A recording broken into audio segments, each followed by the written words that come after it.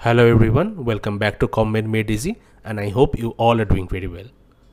Before we begin, let me remind my dear students that the contents of this channel are only to supplement your knowledge, not to replace the regular online and offline classes in your institution. So please attend your classes and do not miss them. Also, if you like our contents, please subscribe to our YouTube channel, like the videos and share these videos with your friends, with your batchmates, with your juniors. Also, if you are a teacher, then with your students. Please follow our Facebook page and the link will be given in the description. Today we shall discuss health indicators. This is a very important topic for exam purpose. Maybe you have come across some long questions or short notes from this particular topic. For example, I have given few questions here. The first question is a long question which says, what is an indicator? What are the characteristics of an ideal indicator? Enumerate different health indicators, where you have to write the names of different health indicators, and then describe with examples some of the mortality indicators, because mortality indicators is the most important and commonly asked part from all the health indicators. So this can be a long question. Alternatively, you can also get lots of short notes from this topic. For example, crude death rate, infant mortality rate, maternal mortality rate or ratio, those two are different obviously, proportional mortality rate, case fatality rate, quali, daily, etc. So all these things will be discussed under the topic health indicators in subsequent videos. To start with, we shall again revise the definition of health that we discussed earlier in our previous video. So health, as defined by World Health Organization, is a state of complete physical, mental and social well-being, and not merely an absence of disease or infirmity. And a phase has been added to this definition to amplify it, which says the ability to lead a socially and economically productive life. Now, what is the problem with this definition?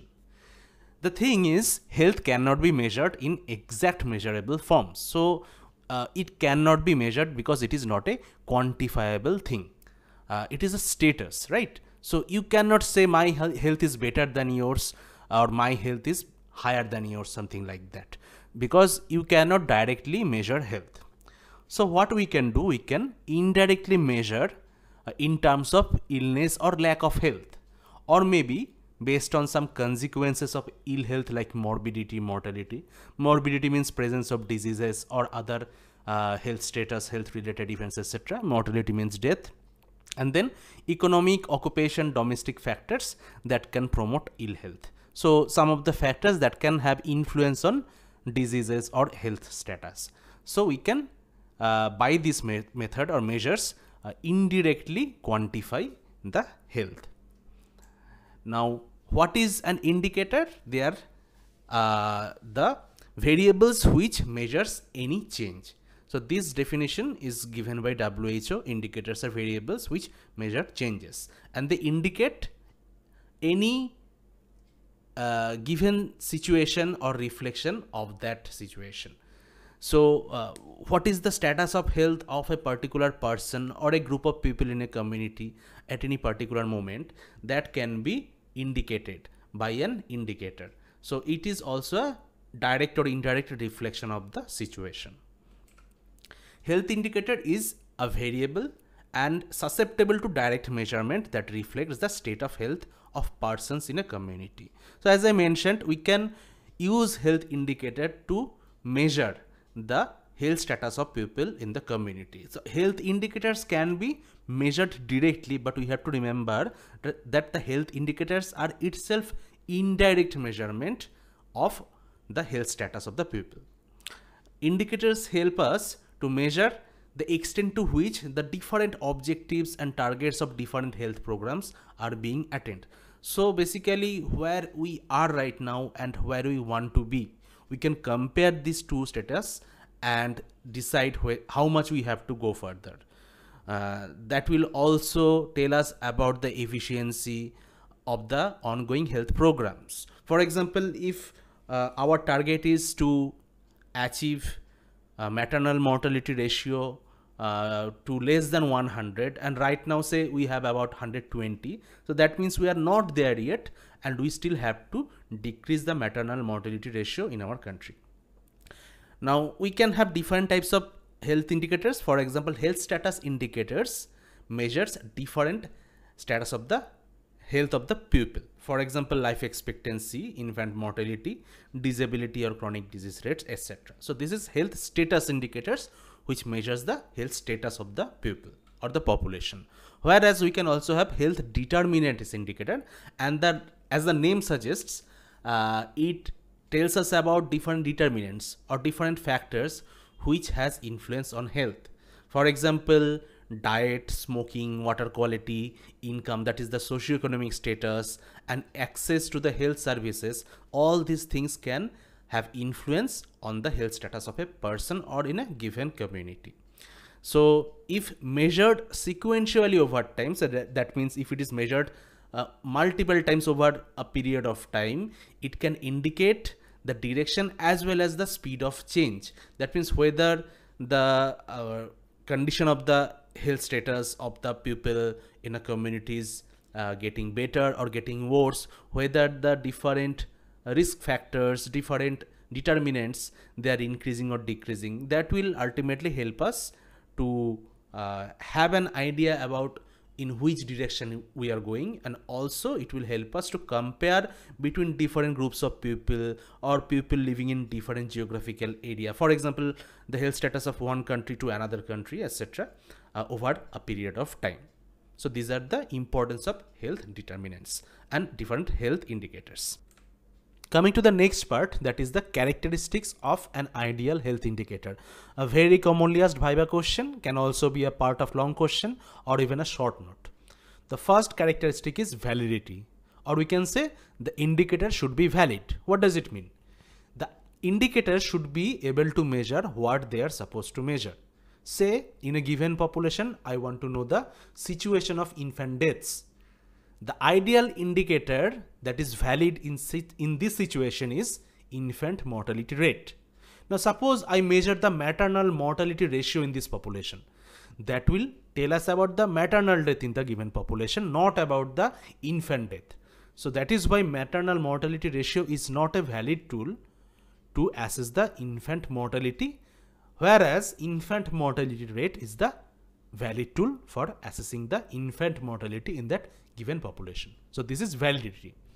Next is the reliability. We say an indicator is reliable when we get similar results when measured by different people in the same circumstance. So if I use a particular indicator to assess something in a given population, and then another investigator uses the same indicator to measure the same thing in the same population, he should be getting results which are very similar to my results. In that case, we shall say that the indicator is reliable. So does not matter how many people are using the same indicator in the same population in the given circumstance or similar circumstance, all of us should be getting very similar results. So this is reliability. What about sensitivity? These indicators should be sensitive to changes in the situation concerned. So if there is any minor change in the given situation, suppose if there is a sudden increase in number of maternal deaths in a given population, the indicator should be sensitive enough to detect that small change.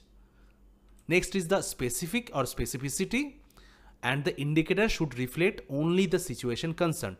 Same example, if we are using maternal mortality ratio, it should be able to detect or reflect any change whenever there is any change in the maternal death. If there is any change in the infant death in the given population, that should not be reflected by the maternal mortality ratio indicator.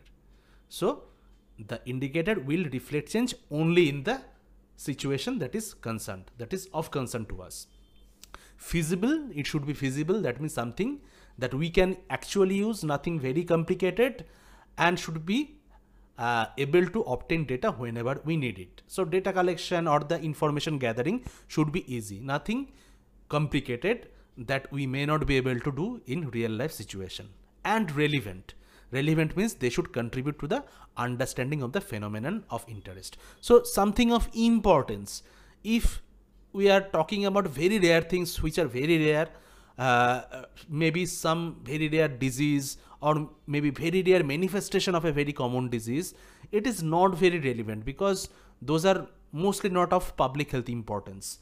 Rather, we should be using some indicators which are relevant to the situation. For example, infant mortality, maternal mortality, anemia in women, pregnant, lactating mothers, etc., etc.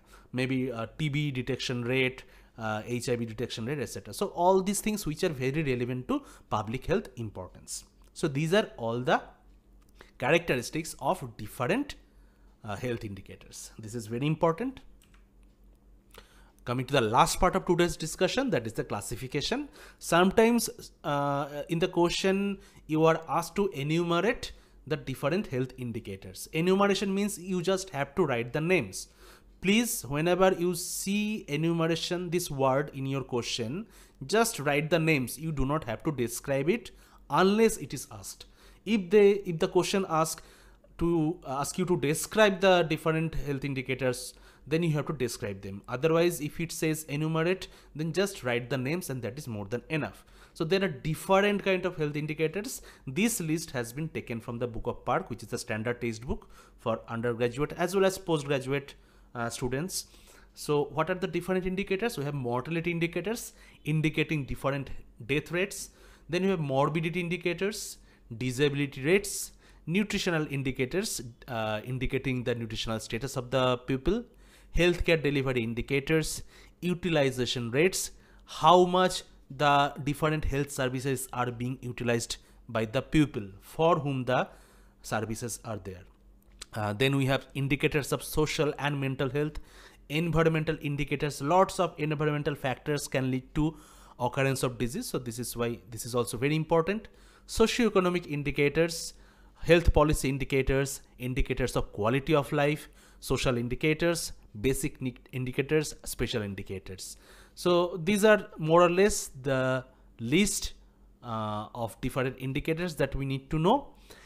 From the next video we shall be talking about different indicators. Especially in the next video we shall be talking about only the mortality indicators, because there are a lot of indicators in the list and they are asked in the short note.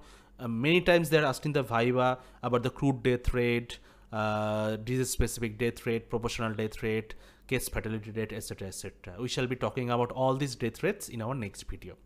So with this we conclude today's session, and what we have learned today, we have learned what is an indicator, what are the characteristics of an ideal indicator, and also what are the different health indicators. We have enumerated the whole list. If you like the video, please subscribe to our channel and share this video with your batchmates, juniors and friends. Also, we have a Facebook page that you can follow. The link is given in the description. Take care and we shall see you in our next video.